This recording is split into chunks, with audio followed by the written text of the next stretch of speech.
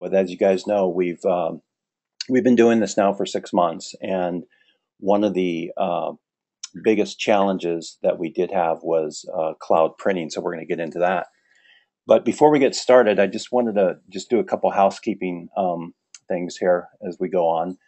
Uh, if you have any questions, just go ahead and ask the question in the status bar on the GoToWebinar control panel. There's a place to do that, and I see that we've already got one question come in. So feel free to ask away, and there is a point during the presentation where we will sit down and go through those questions. So please ask questions.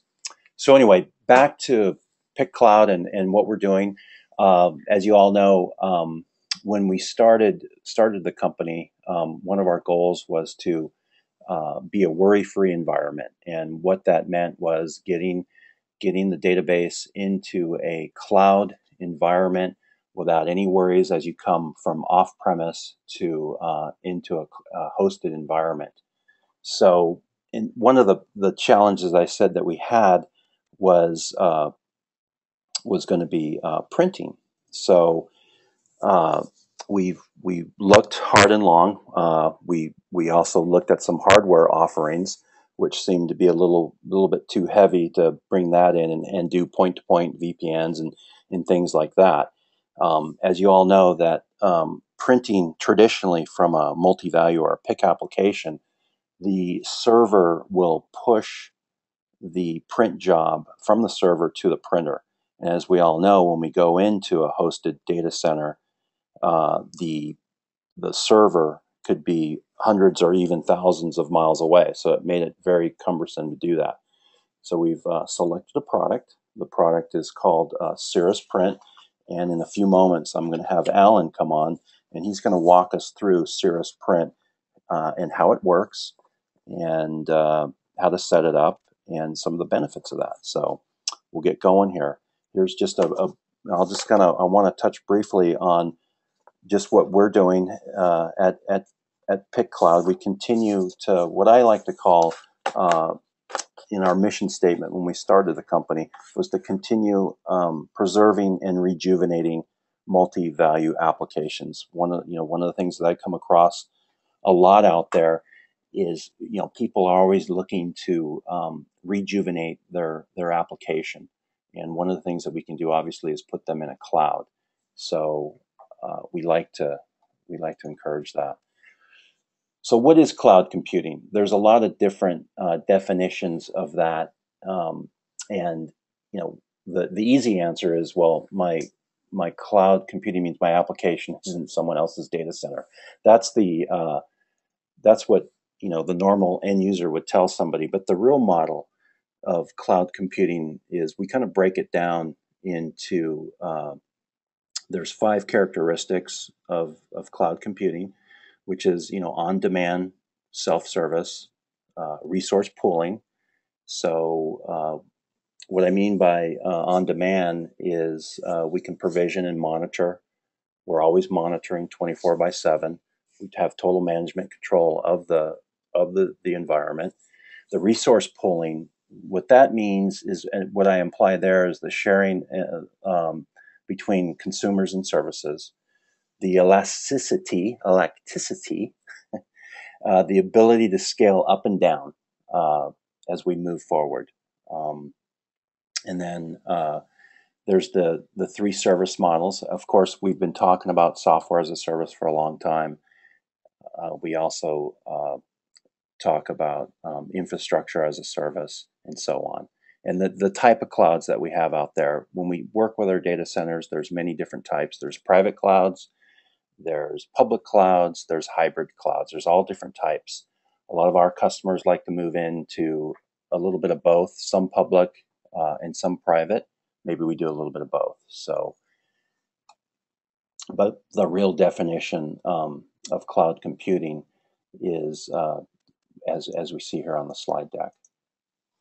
So one thing I wanted to ask was the current printing requirements that you guys have out there right now. That's the first thing that we ask when someone comes to us and they want to go into the cloud, the one of the first questions that we ask them is how are they currently printing their their pick application.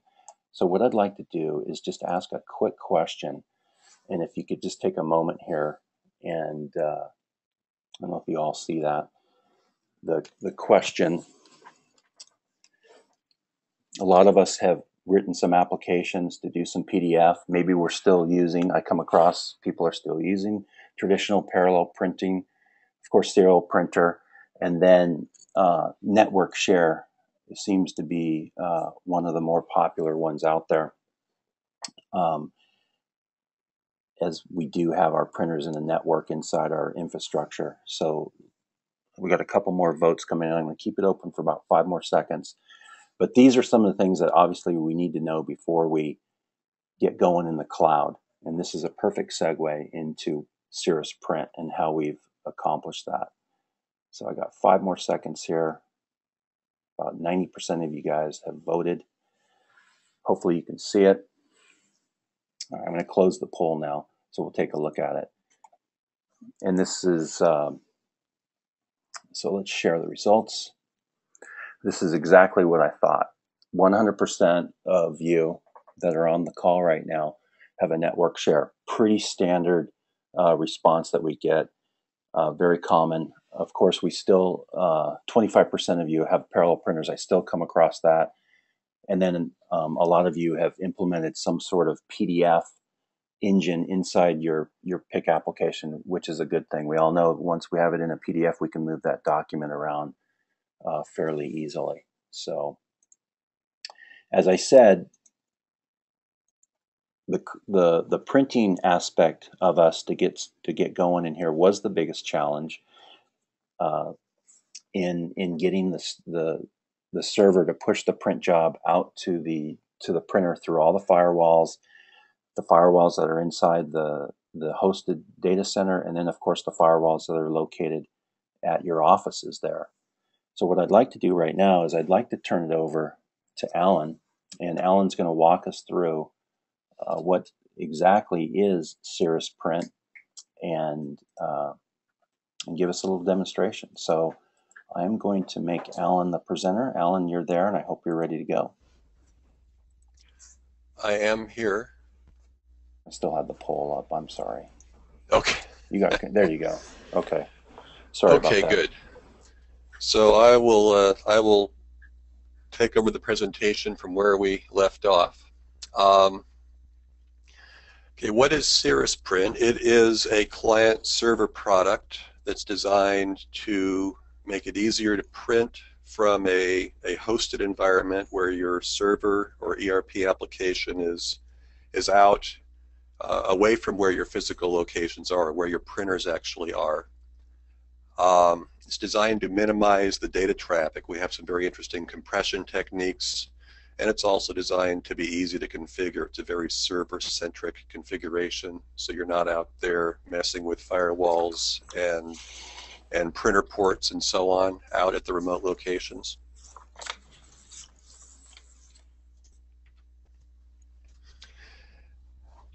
The problems that people run into when they move to the cloud related to printing and document transfer. First off, documents, especially those that are kind of graphically intense, can be pretty big, often hundreds of K or even megabytes per page. When you print documents like that over a low bandwidth or a high latency type of network connection, like we often see with cloud computing, that printing is time consuming and it competes with other applications. Your terminal services applications and so forth are all sharing that bandwidth. So anything that you can do to reduce it helps improve performance overall. Printing to a network printer directly is not secure. Printers themselves do not support any sort of SSL or encryption on their network ports. So you have to invent your security a different way through VPNs or a secure tunnel. Also, if you're printing out through a firewall, typically a remote location will have some sort of NAT translation going on at their router. And so you need to do a lot of configuration if you've got printers that need ports forwarded inbound. And then the other thing that happens, of course, is network connections just simply go down occasionally, and the clients at the remote locations can shut down. So you need to be able to address the fact that a connection may drop, and you want to have the connection come back automatically. Now there are a number of methods that people use when they move to the cloud for printing. Probably the most common one for software as a service applications is to rely on PDF printing, which isn't really printing, of course. It's just creating a PDF file and displaying it on the remote desktop. If you have application printing that requires things to run in batches or during off hours, of course, PDF printing does not work because it's got to be operating with an attendant there.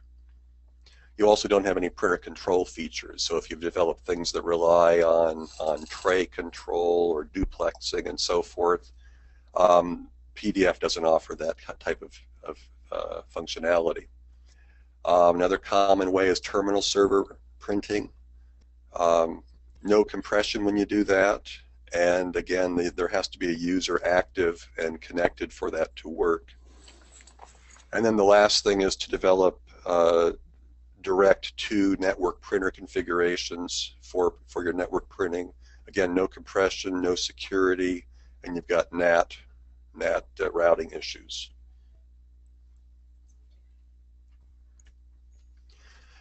Now the architecture of Cirrus Print is, as I said, client-server.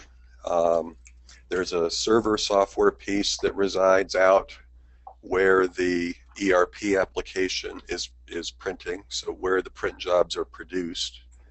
And then there are clients at remote locations. Those clients are connected in via a static type of connection, and they simply receive the print jobs that the server gets. The server maps and routes those jobs out to the clients, and the clients deliver those to the end devices.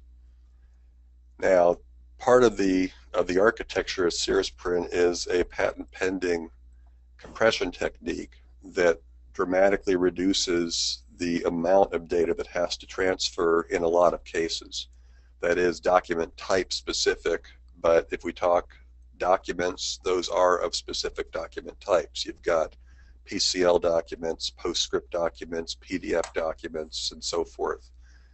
And our engine knows how to pick those apart and figure out redundancies and eliminate those redundancies.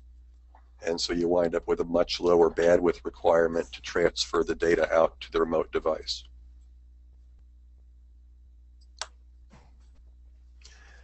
So our benefits, particularly in graphically intense print jobs out of in PostScript or PCL print streams, we see reduction in bandwidth usage as high as 98%. Even PDF documents, which do support zlib compression, basically a very good standard compression technique, we can reduce those as well because of the anti-redundancy techniques that we use, and we see those reduce in size by as much as 80%. Very important if you're doing print jobs that rely on tray control or duplexing and so forth. When a print job goes through Cirrus Print, it gets to the destination as an exact copy of what was produced back on the server. So you get to retain those print control features that you might be relying on. All the Cirrus Print transmissions are secured through SSL. And because we have clients connecting into the server rather than the server trying to push jobs out to individual printers, we only have to worry about a single port on the server firewall rather than having to configure a bunch of ports out at the remote locations. Also very important, the clients, if they happen to have a loss in network connectivity or they get shut down and get started up in the morning or something, The server can still receive those print jobs, and it'll deliver them as soon as the clients come back online and connect in.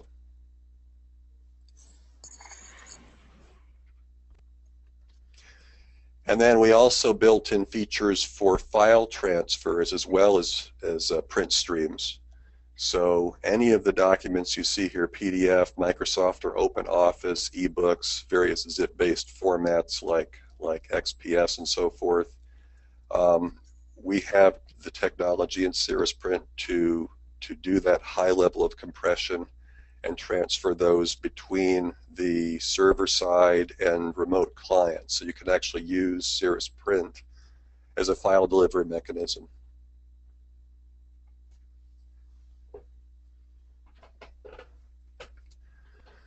So the Cirrus Print server, it's platform independent, runs on Windows and Unix. You always install that either on the machine where your cloud ERP solution resides or on a machine in the same data center. The main thing is that when you're printing, you want that portion, which is unencrypted and uncompressed, you want that to be fast and free.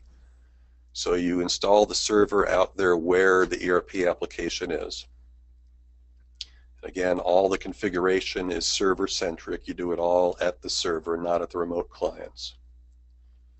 And then once it's running, jobs come into the Cirrus Print server via either ports or paths, ports being a TCP/IP port. So the Cirrus Print server basically looks like one or more network printers to the printing application.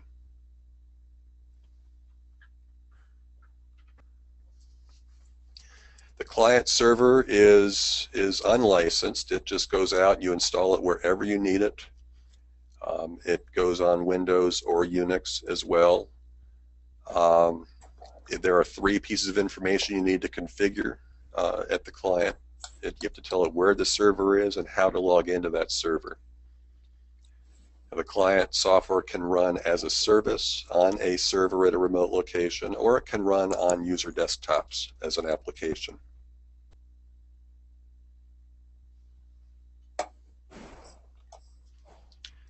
So let me jump into a demo here. A little bit of information on my desktop. I'm actually working from home right now, and I have an RDP session right here that's connected into a server at PicCloud, where we have a demo copy of Cirrus Print installed. And out here, I've got a couple of local things. This is a printer on my local machine here, and this is a folder on my local machine. So what I'm going to do first is go to a folder that's being monitored by the Cirrus Print server, and I'm going to pull up a couple of documents here and drop them into, I'll just copy and paste. I'm going to drop it into a folder that's been configured to display documents on my desktop. So here's a quick little PDF that just came across the net into my desktop. Let me take something a little bit bigger here. This is our presentation. It's actually about 2 megabytes. I'm going to paste that into my folder here. And so that sent a much bigger document out to my desktop, and we're displaying that PowerPoint presentation. Now that's one of those Office format documents that we do know how to pick apart and do our very high level of compression on. Now let's go into our server manager here. I want to just show you right quick. I'm going to look at the job history here so you can see what got sent just now, those 2 transactions. Here was my little PDF file, about 27K as the actual file size. We only had to send 8,500 bytes to get that file over here. This is even more dramatic. This is that 2 megabyte PowerPoint presentation. Notice I only sent 16 or a little under 17K to get it to my desktop. So that's an example of the sorts of compression levels that we can achieve. Now let's go and do a quick printer demonstration. What I've got here is a print queue. It's not actually hooked up to a printer. This is just for demonstration purposes. You can see that this is my spool queue. If I had the printer hooked up, of course, it would go right through and print. Over here on the remote desktop connection, I'm going to go into a printer that's been configured. I'm going to do a test print. And we're going to see that land right there. That test print landed on my local printer. It took all of about a second here.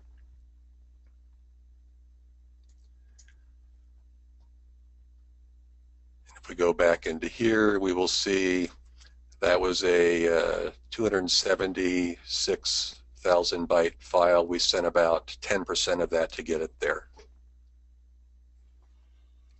And you can see it took about a second to land on in my print queue locally. Okay, then we can also use this to deliver documents. I've got an auto send folder out here on my desktop, and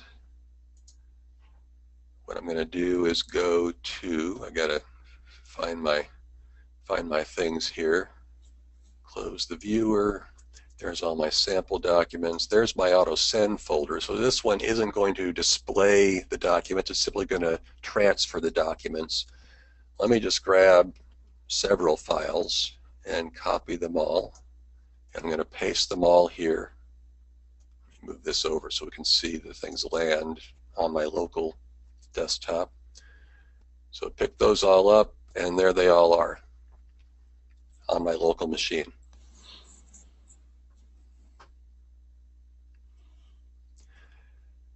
So let's go into configuration a little bit. First off, on my client, I've got my client configured to connect into the server. There's the login for the server. Again, that's all the configuration I need to do at the client side. Clients can be installed as a service, or they can be run as an automatic application, or they can be fired up on demand. It's entirely up to the user and how they want to configure their client operation.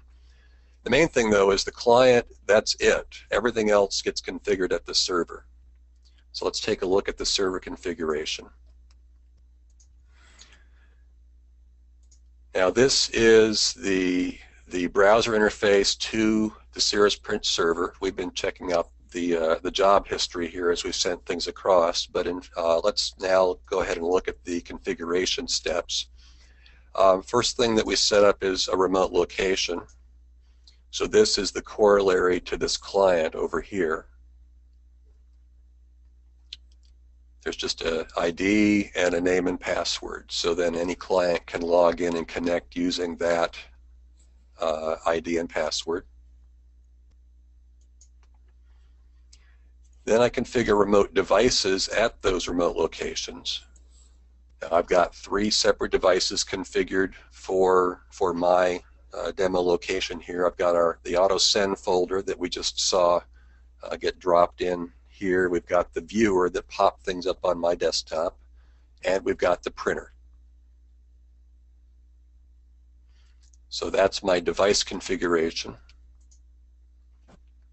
And then the rest is mapping paths and ports. We've got a local printer port. Port number 9200 on the server is mapped to this device, my location and the printer. And let's go in to take a quick look at how the actual printer is connected to that. If I just look at the port here on this printer, you can see it's set to go to this port right here, which is port 9200.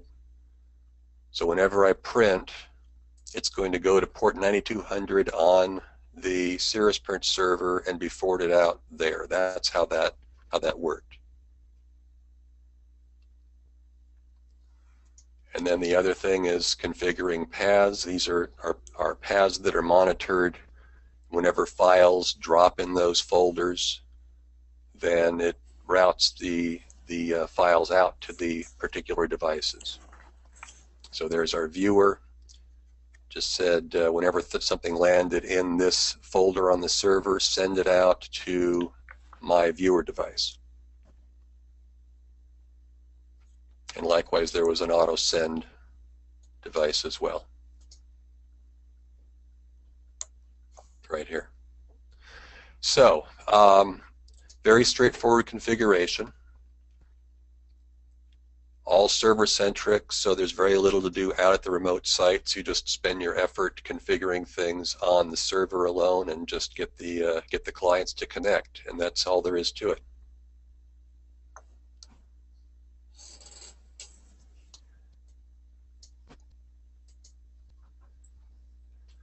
So, Mark, we are up to questions. Okay, yeah, we do have a lot of questions coming in. One of them was, let's see here, let me get back. Let's get to the questions. Okay, perfect. Someone wanted to know where that server was located physically. Good question. The server that Alan connected to is actually physically located in North Carolina, and Alan is located in California. So there was some distance there. There was a good 2,500 miles probably between the actual server and Alan's desktop. You may have answered, a lot of questions were coming in, Alan, while you were doing that. They may have been answered through your demonstration, but I'm going to go ahead and we'll just repeat them. We have about 6 or 7 questions here. So one of them was, how is Cirrus Print priced? And let me go ahead. I'll answer that one. There's 2 different ways you can buy the Cirrus Print product. One is which works well with our pricing, which is software as a service model. You can have for 5 devices, it's $30 a month, and it's sold in increments of 5. So you pay the $30 a month, and you can have up to 5 output devices. That's how I understand it. Now, if you wanted to do the old traditional model of pricing or of purchasing the product, you could buy a perpetual license, which retails for $1,080 plus the annual maintenance on that, which is roughly about 20%. So that's how we sell the product. Okay, I got some more questions that have popped in here. I think this one was answered, but is the client a dedicated PC? So you actually showed Alan the product running from your PC. So I guess hopefully we answered that question. We do have the client that's printing will have the Cirrus Print client software running on there. And I'll segue into the other question that came around that was, let me see here, one question. Sorry, they're just flooding in here, which is good. How many clients can I install Cirrus Print on? And I believe it's unlimited, correct, Alan? Yeah. There's no limit to the number of clients that you can install out at your remote sites, and again, they can be on users' desktops, they can be on a Linux server, they can be on a Windows server.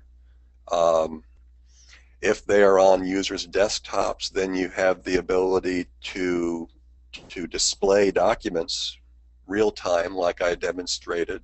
On the other hand, if you want to run it as a service, it can run all 24/7 and can transfer files to folders or transfer print jobs to printers 24/7. So either way. I would point out there's one thing that has come up at other sites um, that that we had a good answer for, and that was this was a site where they had dozens of users, all just simply using their own PCs, but they wanted it to behave like it was a 24/7 kind of a print environment, so that as long as there was any user logged in, they could still print to any of the printers in their location. And that the way we solve that is multiple clients can be configured with the exact same location ID. And the Cirrus Print server will simply print jobs when a job comes in that's supposed to go to a particular device at a location. The server will look for any client that's connected from that location, and anyone who is idle will get the job. So that actually worked out very well for them, where as long as someone at their office was logged in, running a machine, then the printing could occur to any of their printers. Okay. All right, good. Let's see here. Can I have multiple clients at a remote site so that if Yes. one person Yeah. is not, just answer that. yeah, Yeah. not come in today, the connection is still established. There you go. So, what do D3 printer configuration setup look like? No different. I mean, once we defined the printer on the D3 server there as a network share, we just add that to the Cirrus print and away we go. And that's pretty much how we've done it with our D3 clients. So pretty easy to do. We just set it up just like another network share. Let's see, another question here. Does it require any changes to the application software? Do you do SDSI and F5 and then print? What do you do about copying from one printer to another? Again, once we set up that printer, the new printer, I go ahead and let's say we set up a new printer in that particular location. I've defined the pick printer, and this pertains to D3. I've defined it, and that assignment is now F5. So if I assign myself to form Q5 and print to that defined printer that we set up, away it goes, and it prints at that printer. So again, it's a seamless integration. You did talk about what happens if my internet connection takes a disconnect in the middle of a print job. How do I deal with that? Well, the client is set to monitor a heartbeat at the server, and if it senses that the connection's been dropped, then it starts retry attempts to reconnect until it can. And likewise on the server side, if it can't deliver a job to a client immediately, it stores it for when that client, or I should say more specifically, when a client with that location ID connects in. Okay. A question came in around killing a print job. How do we kill a print job if the user doesn't want when they turn their printer off? Well, Cirrus Print will have delivered that to the spooler on the local machine. So that's where you would kill the job. Okay. Someone just asked me a question about evaluations. Can we have an evaluation of this product? Absolutely. I found that when we do put in evaluations, we have a program where we can do a 30-day evaluation. Set it up. It doesn't take that long to set up, assuming that all the drivers are there. Once it's set up, away you go, and it'll be licensed for 30 days. Give it a try at no cost to you. So if you are still interested in that, you can also give us a call. So another with the presentation will be available. Just check our website. We put them out there quite often, so just check back and give it about 24 hours, and I'm sure it'll appear on the website. question came in about what kind of printers do we support. Are there any particular printers in Windows or Linux we'd have any issues with? Um, well, again, it's a binary transfer of the data. So the trick is that the print job created on the server needs to be compatible with the printer that it's going to land on. So basically, the easy way for that is to have the drivers that are necessary for that printer installed on the server. Oftentimes you can get away with a similar driver as opposed to the exact driver, because most of the printers that are going to support PostScript will support, pretty much any PostScript that comes through. As far as compression goes, the high level of compression that we support works on any PCL 3 through 6. That includes, PCL XL, and also any PostScript print job. And then also every bit of data that goes across the connection is compressed using standard compression. So even if you're using like a host-based printer or a GDI printer, which doesn't have a print language that we can parse out, instead it's just simply printing pictures, you won't get the same amount of compression that we get out of the other types of print streams, but you'll still get a reasonable amount of compression, and you also gain the benefits of the configuration and security issues that Cirrus Print solves. Okay, good. Another question came in. Can you dump a PDF file to a directory and will it print at a remote location? If you dump it to a directory, it won't print automatically. So if you want to transfer PDF files, it won't be for printing specifically. It will be to deliver them to a location at a remote site. Very few printers actually support direct PDF printing. You can't simply copy a PDF to a printer, unless it's got drivers built into it, parsers that or rasterizers for PDF. Not too many do. There are some, but those printers would also support PCL and or PostScript, and so that would be a better route for printing purposes. Okay. Okay, good.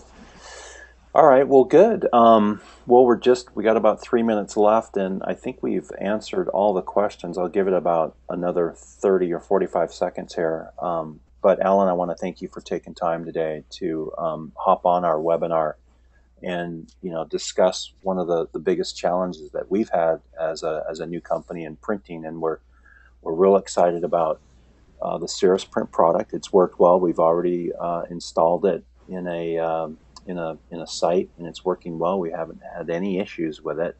We did do the 30-day evaluation, and it proved to be very well. We have just to give you a quick story on this customer. They're running a multi-value application. They have their server in the data center out here in Irvine, and they have about 3 or 4 remote locations with about 5 or 6 people in the office, and they needed the ability to print in those offices. And in one of the major office, we did a site-to-site VPN, which there was a lot of overhead there, and it cost a lot of money.